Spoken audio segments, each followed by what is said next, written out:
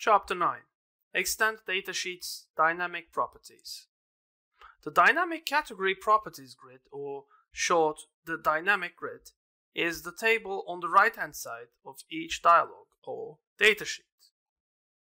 In previous chapters, we've already learned the major behaviors of the grid, adding properties of different field types, enabling value constraints, sorting, filtering, and multi-language labeling. Are there other requirements to be solved? The most frequent questions are how to drive style options on a single row, like allowing material selection in Inventor, but do not allow an override in Vault. To answer this question, we need to investigate the background of this smart control. So, we start introducing you to the concepts and usage of styles of dialog elements. You learn how to change existing styles according to your needs and how to access the behavior and style-specific individual properties. Workflow.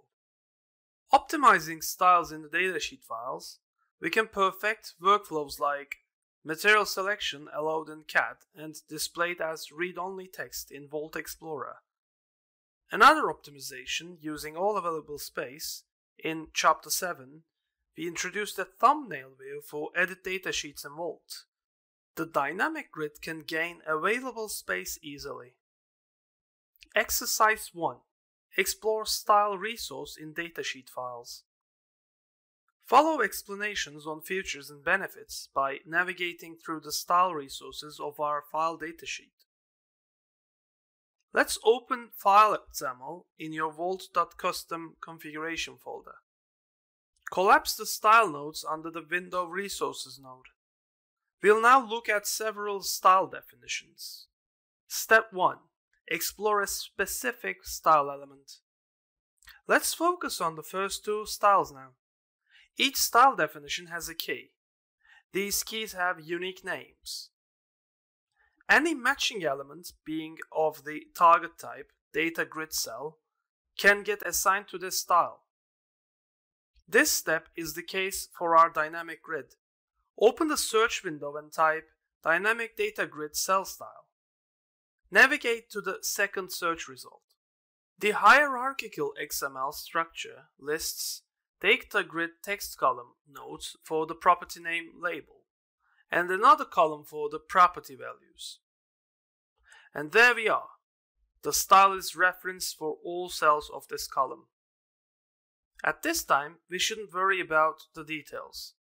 We can always use graphical tools for the XML files, like the XML Designer in Visual Studio. Get back to the first search element. Step 2. Explore a general style element.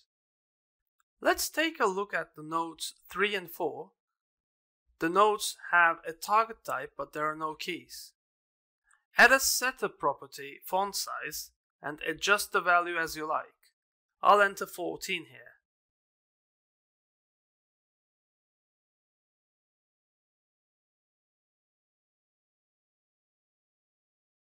The file dialog font is now bigger than normal.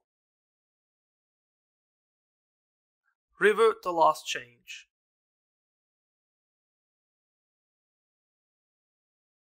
Exercise 2. Implement a material style for Vault. As announced in the workflow introduction, we will perfect the file datasheet for Vault by copying and adjusting a style behavior used in Inventor datasheets. Step 1. Copy material style from Inventor.xaml. Open CAD Inventor.xaml and Vault.custom configuration file.xaml side by side.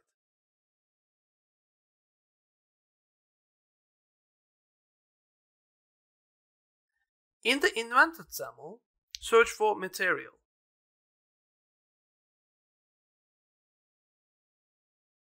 Copy the data trigger node and paste it after the last data trigger in style.triggers node on FileXML. Step 2. Replace control template combo box by text box. Delete the combo box node. Go to line 44 and copy the text box node. Paste it onto the deleted line. Step 3. Configure the read-only style. Lastly, we should limit the user access to the text box. Add isReadOnly attribute, set it to true, and also background attribute, and set it to white smoke.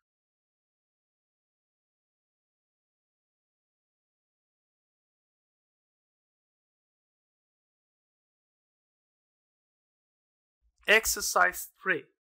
Maximize the height of the dynamic grid. Another optimization using all available space, in Chapter 7, we introduced a thumbnail view for Edit Datasheets in Vault. The dynamic grid can gain available space easily. Search for the ds-din and set the max height to binding actual height, element name grid general props, mode one way.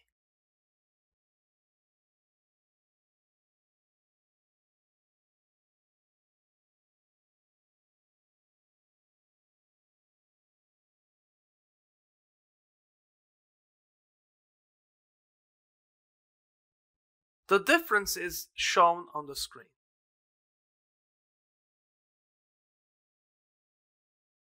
Chapter 9 Summary. Congratulations! You followed the exercises to the end. Agreed! Editing dialog definition files can get complex using an XML editor only. To learn more details on all the elements, options, and attributes, a programmer's editor, like Visual Studio, are inevitable. Anyway, you learn 2 repeatable concepts that you can solve by copy and paste from this chapter in your customizations.